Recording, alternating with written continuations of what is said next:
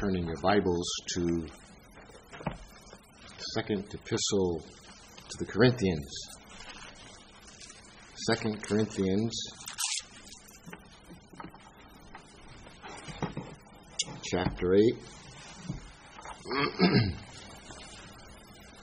2 Corinthians chapter 8. And we're going to read one verse and trust the Lord that these meditations would be good to us. 2 Corinthians chapter 8 and reading verse 9. For you know the grace of our Lord Jesus Christ, that though he was rich, yet for your sakes he became poor, that you through his poverty might be rich. Let's just ask the Lord for his help. Lord Jesus, we would ask that as we would have these meditations before us this afternoon, may our meditations be sweet, may the words of our mouth and the meditations of our heart be acceptable in your sight. O Lord, our strength and our Redeemer. Amen. This verse is often read sometimes on Lord's Day morning while we are in remembrance. We turn our thoughts towards the Lord Jesus and we think of all that he gave up, all that he went through in order that we might have redemption, in order that we might have all the grace and privileges that we enjoy as the children of God.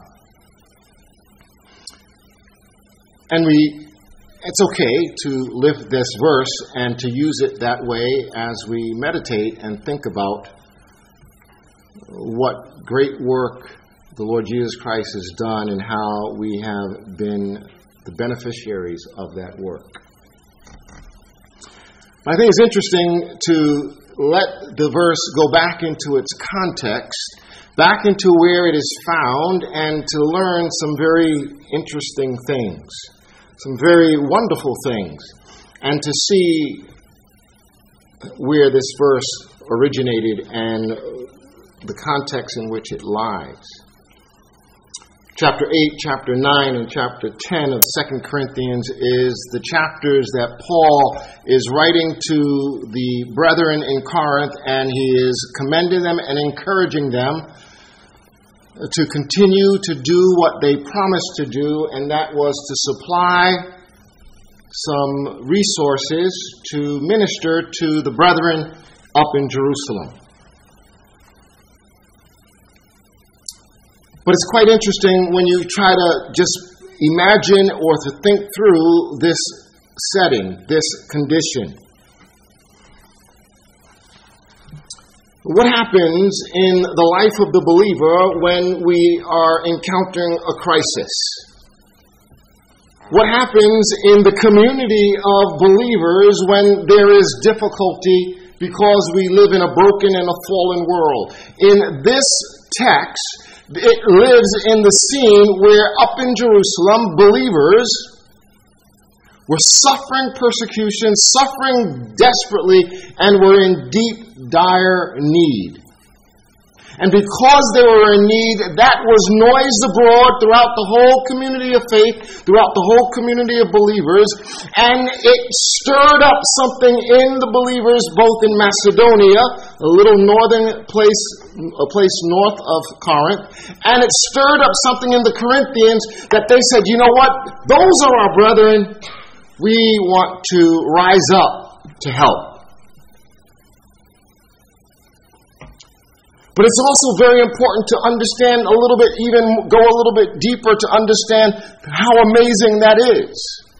The brethren up in Jerusalem were Jewish converts. The Corinthians and the Macedonians were Gentiles. And if you understand the history of the Jew with the Gentile, it was not an amicable relationship. Jews, by their upbringing and by their cultural the rest of socialization, they had a distant relationship with Gentiles. And in fact, if you go through and you read through the New Testament, there are different occasions where we see that manifest itself.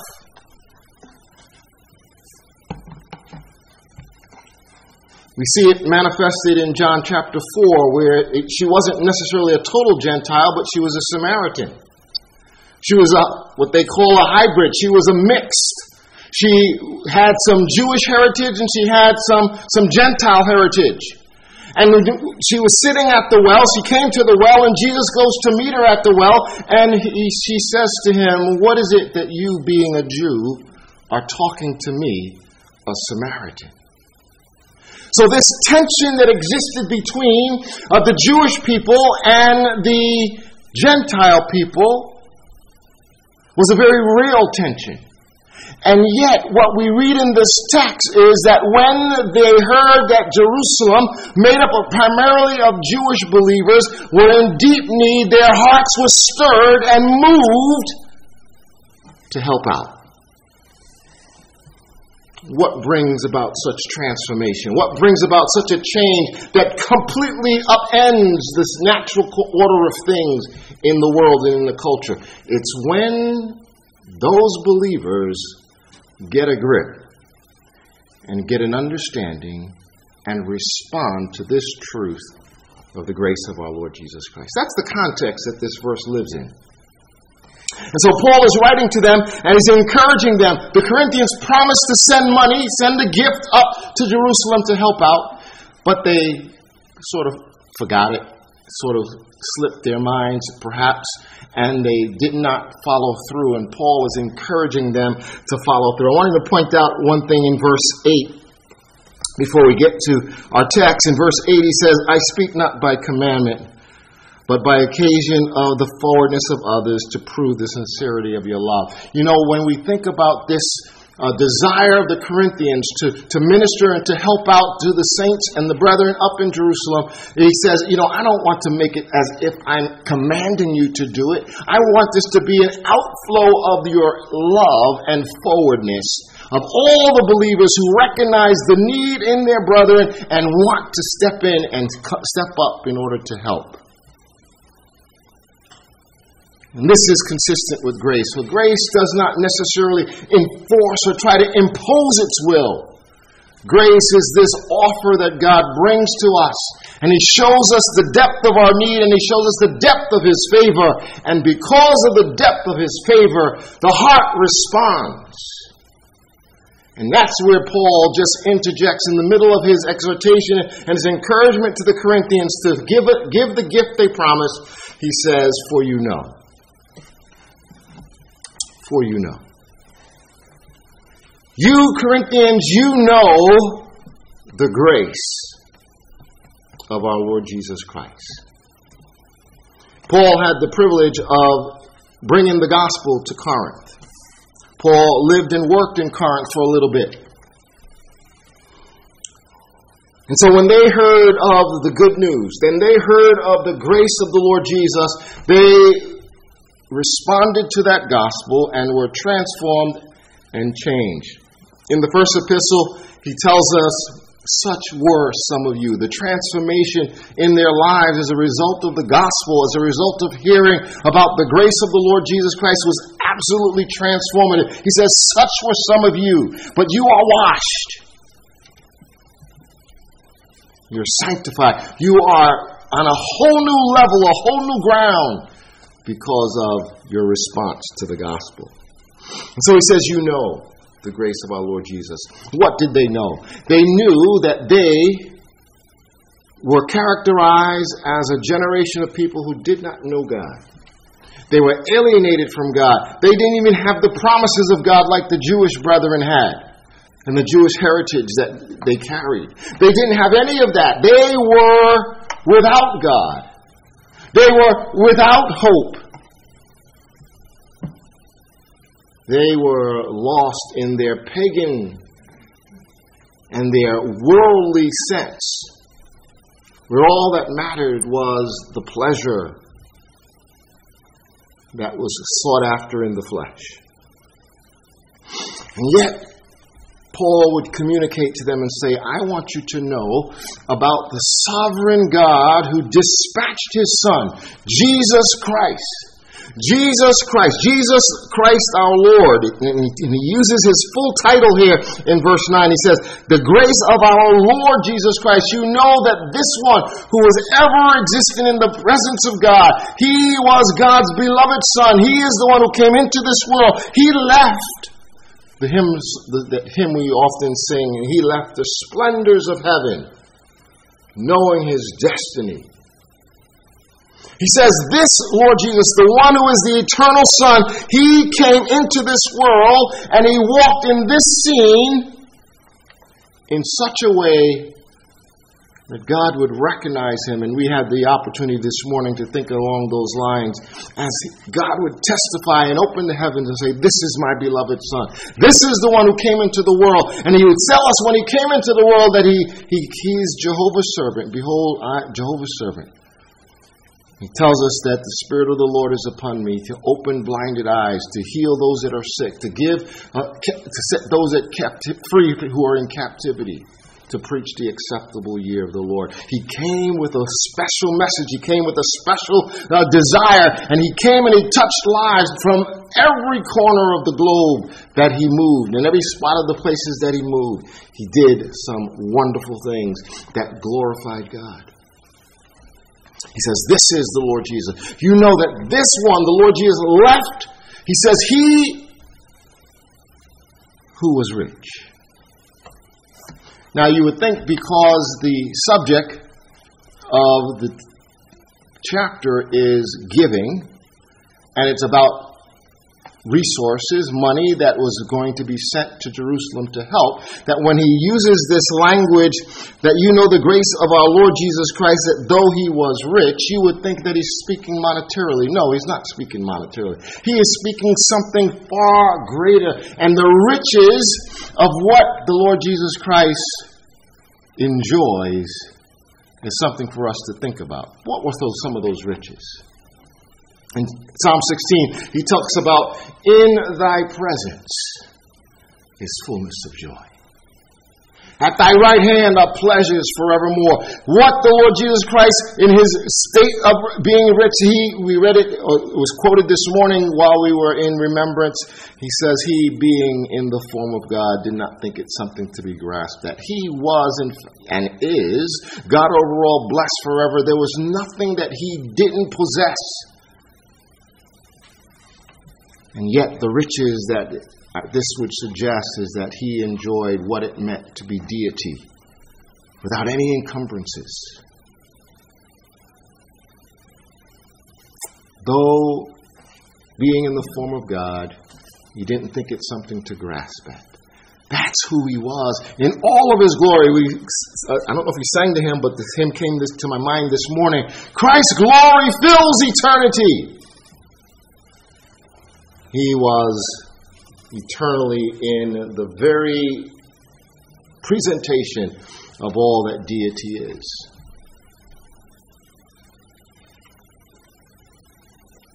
Ever enjoying the presence of God the Father.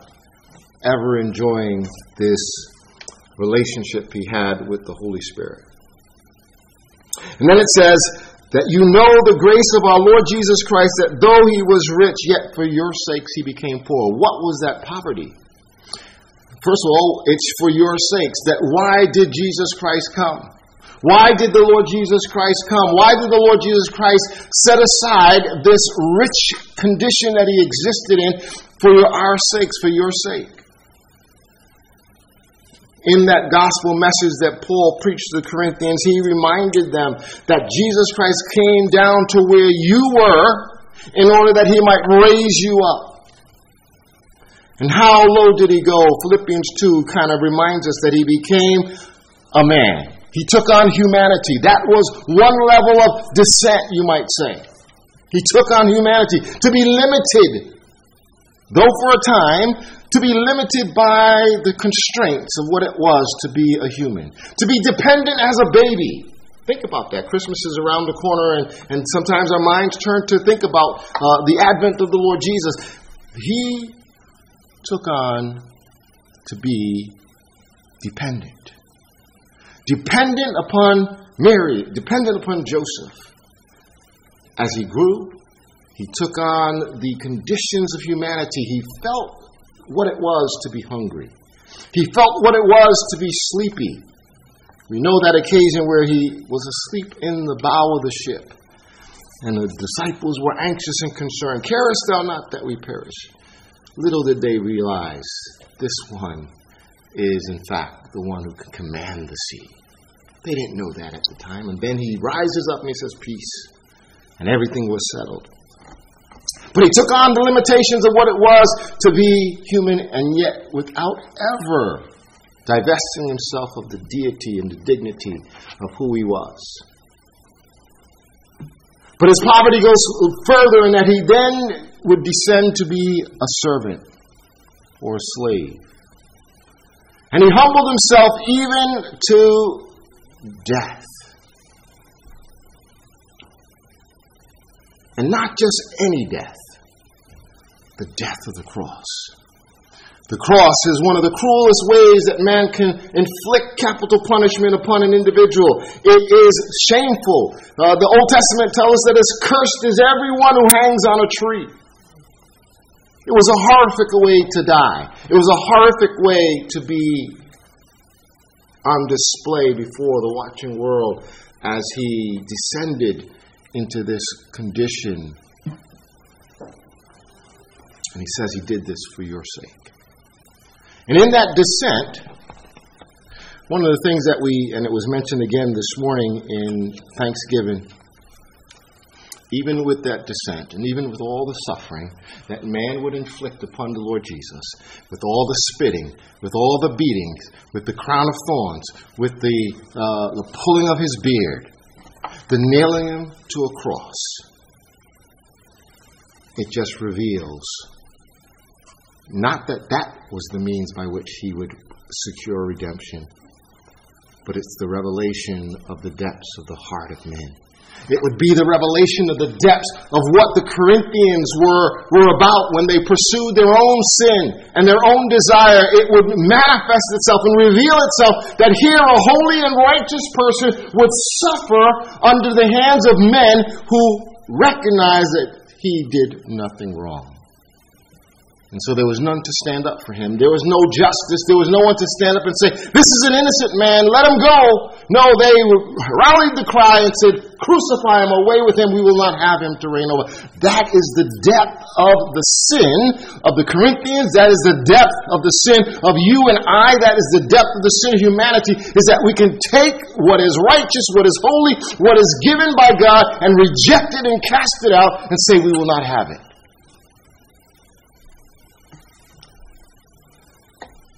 We know the grace of our Lord Jesus Christ. He came to this depth for our sakes. He goes into death. And he would suffer death as a result of the conditions, or he would suffer deeply, personally and physically, on account of men and on account of wickedness. But then he would go even deeper to suffer, to be made sin for us, to be able to be the one to take away our sin by the sacrifice of himself, to remove that blight that stood between us and our holy Creator. That's the depth that he left and joined himself to for the sakes of the Corinthians. He says, because you know this is the depth to which the Lord Jesus Christ came and went to.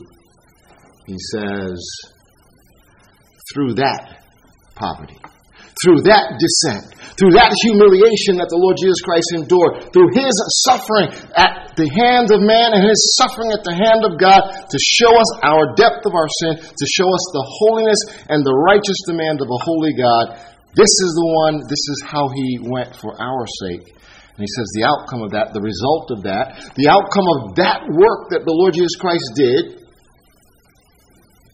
is that now you and I and the Corinthians, who he's talking to, Corinthians, you've been made rich. The Darby translation says enriched. He says, you have received so much. And one of the things that we learn about grace isn't receiving anything that you deserve. Grace is receiving something that you don't deserve. It's God's abundant favor and His lavish care that He pours out on those who are undeserving.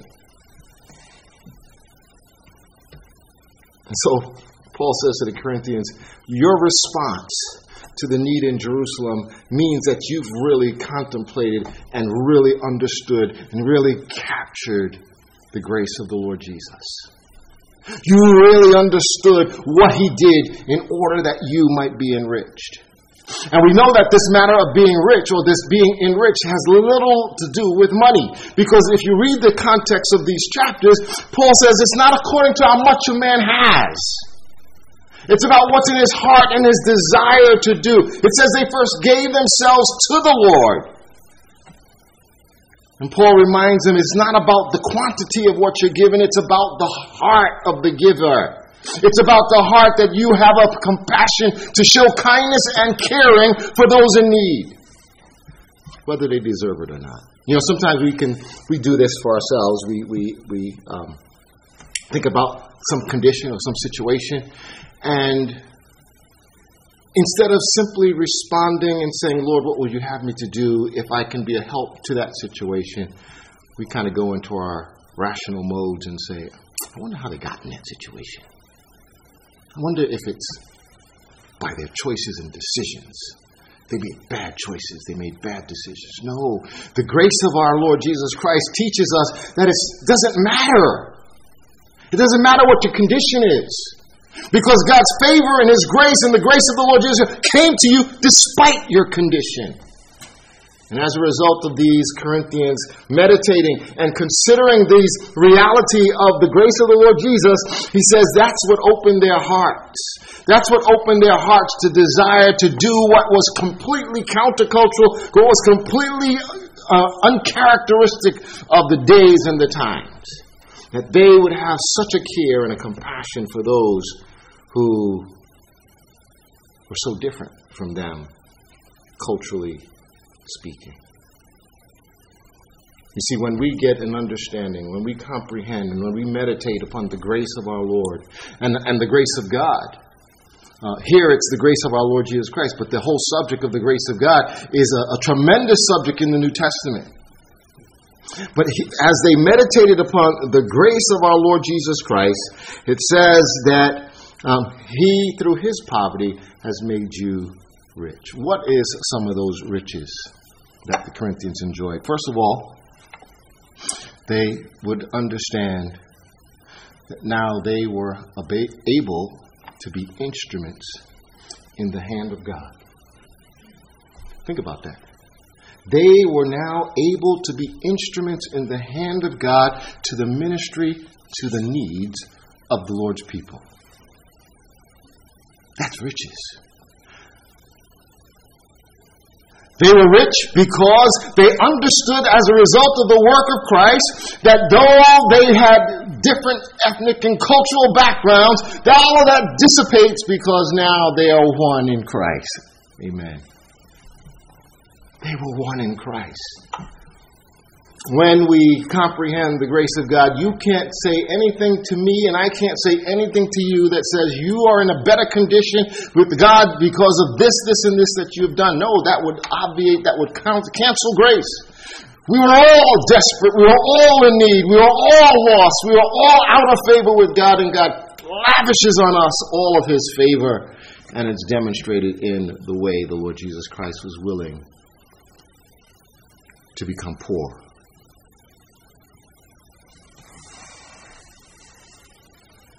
They were rich because they understood and they saw the opportunity and they seized the opportunity to demonstrate what Jesus commanded when He said that then men will know that you're my disciples by the love you have one for another. That cross those cultural and ethnic boundaries. that their hearts, their bowels of compassion yearned that they could do something to help their brethren up in Jerusalem.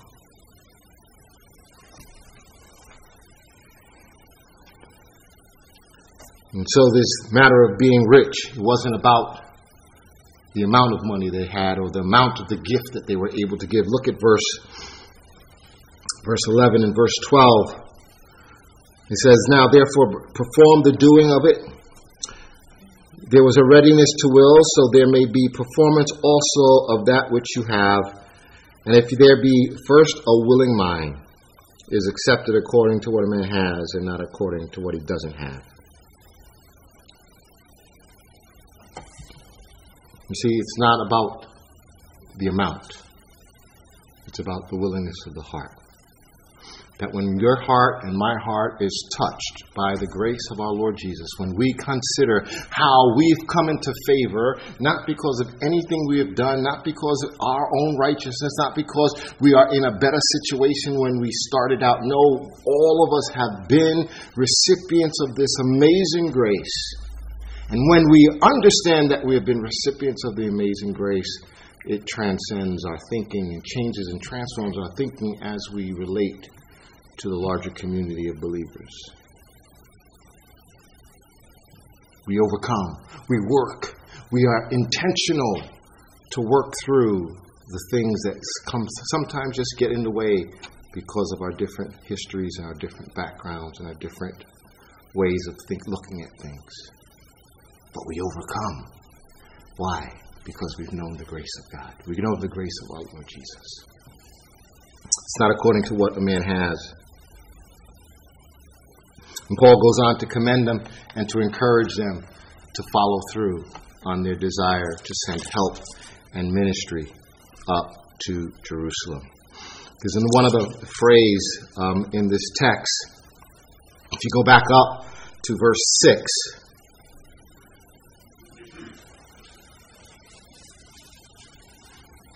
we could read verse 5. We mentioned verse 5, but he says, "And this they did," speaking of the Macedonians, "this they did not as we hoped, but they first gave their own selves to the Lord and unto us by the will of God, insomuch that we desired Titus that as he had begun, so he would also finish in you the same grace also."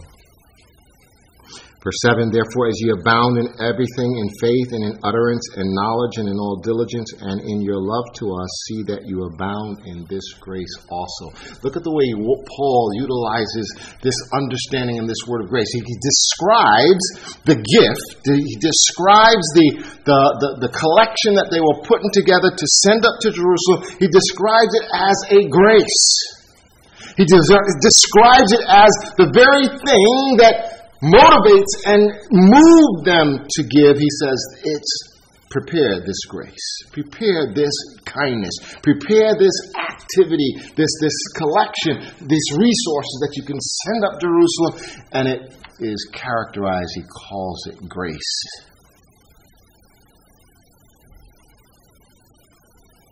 You know, when you encounter a person who exudes this idea of grace, you are enriched because of it. How often we meet someone who just lifts us up and fortifies us and gives us something from the Word of God, or just has a disposition about them as a result of their walk with the Lord, and you walk away from them saying, man, I have been enriched by the fact that I've accompanied and spent time with Him. We could think of the two on the road to Emmaus, how they were enriched as they spent time with the Lord Jesus, as they walked those 7 miles to Emmaus, and He expounded to them, He opened unto them the Scriptures and explained to them all the things concerning Himself from Moses and the prophets. And they would come to the realization, did not our hearts burn within us?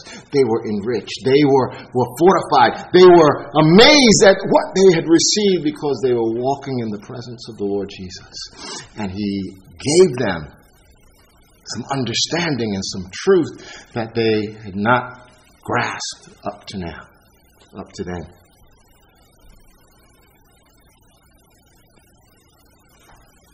And so when we consider the grace of the Lord Jesus, it opens up for us the opportunity to be gracious to others. And then he says in verse 7, you're abounding. You're doing all right.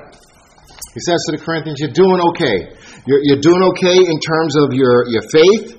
You know, you're holding fast to the things that were taught to you by myself, by Timothy, and other brothers who have come through and have instructed you. He says you've been abounding in the faith, and that you've been abounding in your words, and that your faith and your words are consistent. He says you're abounding in that, and he says, and in your knowledge, and in all diligence, and in your love to us. They had a wonderful relationship, Paul and the Corinthians, and so they would respond to the Apostle Paul's exhortation and encouragement.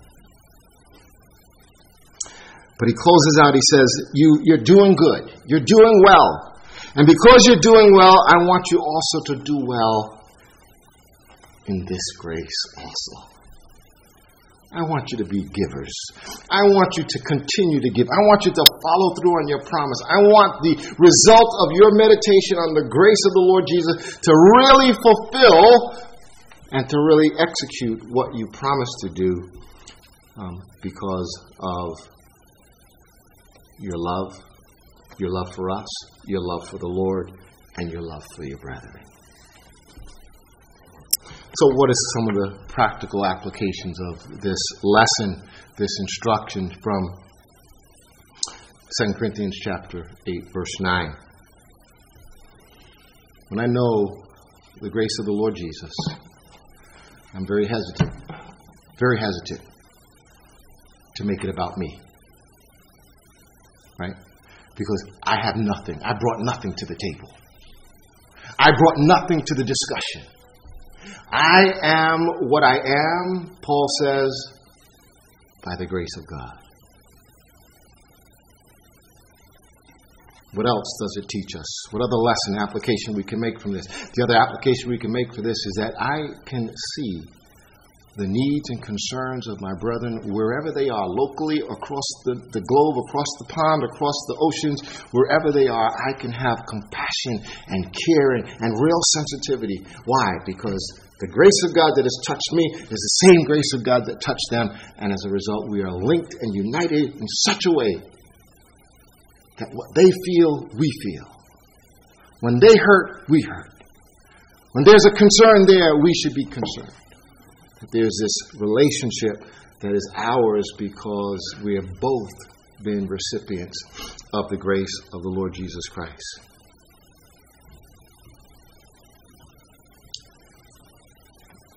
It would be helpful as we talk about the grace of the Lord Jesus, who was rich, yet for our sakes became poor, that we through his poverty might be made rich.